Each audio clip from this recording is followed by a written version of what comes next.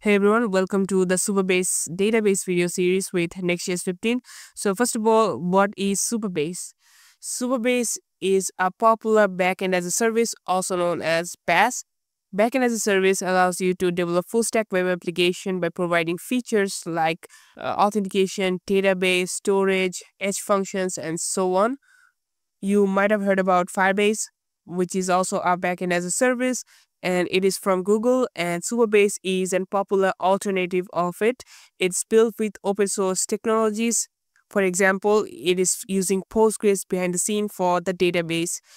And just like Firebase, it gives you many services like database, authentication, storage, cloud functions, vectors, real-time database, and so on. We're going to only focus on database in this video series, but I will also touch authentication a bit. But if you want to learn about authentication, I have an entire video series about it where I've covered Google OAuth, GitHub OAuth, passwordless authentication, authorization, and so on. The link will be on the description, so feel free to check that out. So we already got an introduction to Supabase, and now I will set up our Nextjs project with Supabase. And in the next videos, we will be learning CRUD operations, create, read, delete, and update data. Then we will learn about user profile management, where I will touch authentication a bit. Then we will learn about database relationships, how to join tables, how to filter and sort data, pagination, and finally row level security, or RLS, basically a way to protect the data. So before you get started, please consider like and subscribe to my YouTube channel. It really helps me a lot. So without further ado, let's get started. Alright, so first we need a Supabase project. So just go to the dashboard and you might need to create a new organization if it's a brand new account. So let's create a new project. Choose the organization. Let's give it a project name and a database password. And let's create a new project. So it is now creating a new project for us. We need two things. We need this unknown key and we need this project URL. That's it. So now let's set up Nextjs. So I have a brand new Nextjs app with Tailwind. I've also installed the Tailwind UI library called Daisy UI. It's really awesome and beautiful. It is just for styling and you don't need to use it. However, if you want to learn about it, I have an entire crash course on my channel. And we need to install two packages. So npm I add supabase/supabase.js and supabase/supabase sr. This one for server-side rendering since we are using Nextjs. So let's install them. Okay, so now we need to create a client file.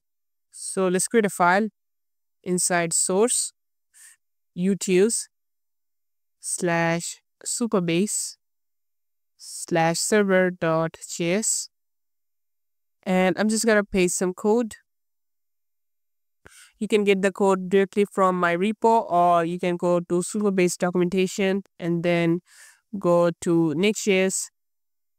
And if you scroll down, here you'll see a server.ts file. This is the code that you actually need to copy paste. This is basically exporting a function. I've called it create client for server. It will create a new client for you so that you will be able to interact with Supabase. And now we need to create another file .env.local to store the environment variables. I'll paste the variable names. The variable names are going to be Supabase URL and Supabase unknown key. And you need to make sure that it is prefixed with next public because we're going to expose the values to our client side. So let's get the keys. So in the dashboard, if you scroll down here, you'll see the project URL. And then this API key or unknown key. And both of them are actually public, so you can expose them to client side and you actually protect your data using RLS or row level security. It is similar to Firebase rules. I have also removed all the boilerplate code, and in the layout file, I have added a nav component. In the nav component, it's pretty simple. I have this session object. Later we will fetch the real session, but for now it's just an empty object. And then we have a header as link, then a link button for creating a new post. Then we have a form which will have the button for login, dashboard, and logout buttons. So let's run the dev server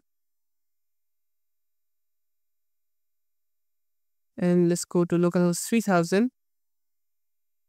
And this is what it looks like. We had this simple text and a header with some navigation buttons.